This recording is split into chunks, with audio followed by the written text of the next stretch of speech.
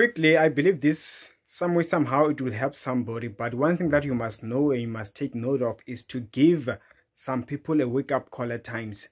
Don't always be that soft when people mistreat you. Some people, they don't treat you well. Sometimes to tell them or to let them go or to put them and give them an ultimatum, it's a wake-up call. People sometimes they have to be reminded. That's why even the Bible does say there is a way that you must discipline a child. That's why you have to shambok a child. Something is not a matter of you praying and then they will automatically change. Sometimes you need to use wisdom and apply something, in the physical.